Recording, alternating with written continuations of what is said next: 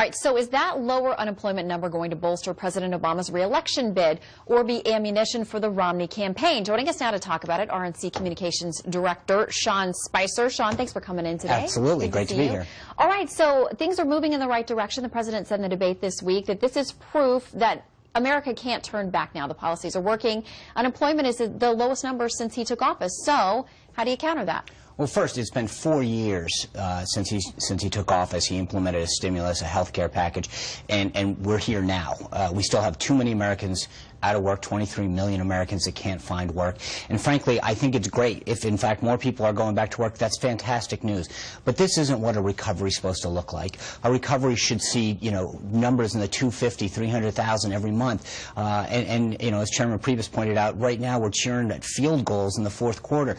We should be having month after month if this was truly working, and it's not.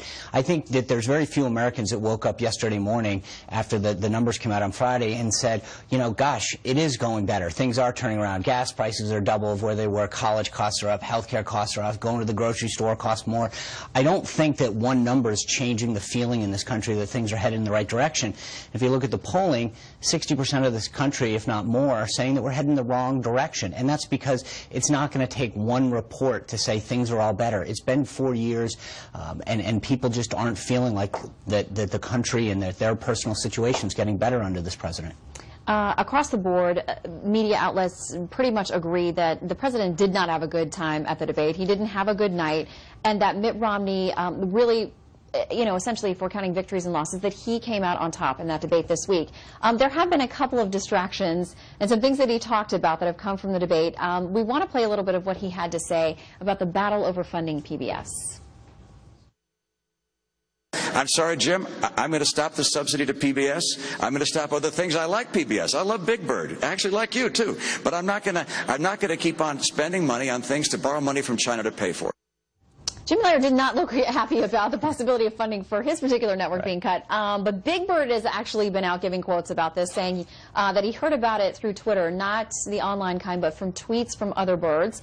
PBS released this statement saying, as a supporter of education, Governor Romney should be a champion of public broadcasting, yet he's willing to wipe out services that reach the vast majority of Americans, including underserved audiences such as children who cannot attend preschool and citizens living in rural areas. We know Big Bird was one of the big Twitter hashtags and topics that night.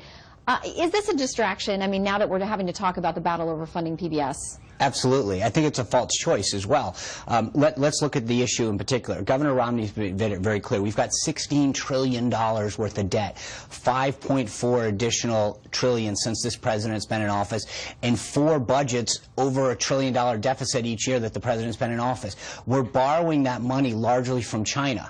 And so you look at programs, and as Governor Romney outlined, his threshold is it such a good program that we need to borrow money from China to pay for it? And in the case of Sesame Street in particular, they cleared $124 million in merchandising and other sales last year. So they made $124 million, and then the government said, and we'll still give you more to put your show on PBS.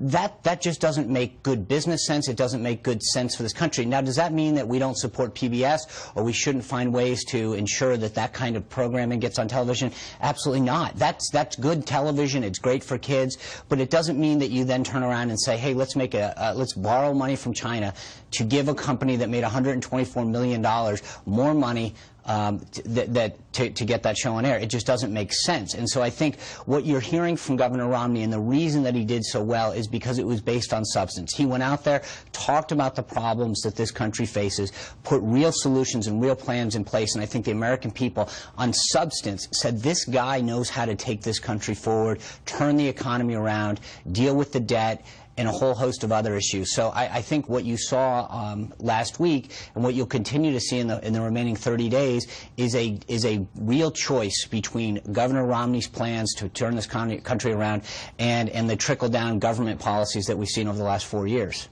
It is going to be down to the wire. It's going to be fun. Sean Spicer, always good to see you. Thanks for coming in. Absolutely.